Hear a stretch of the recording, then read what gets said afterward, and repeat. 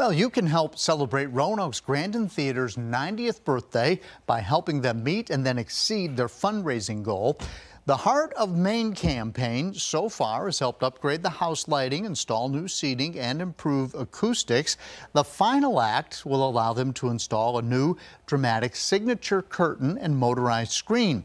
The goal is to host more than just movies while staying true to who they are as one of the only historic America cinema houses left in the country.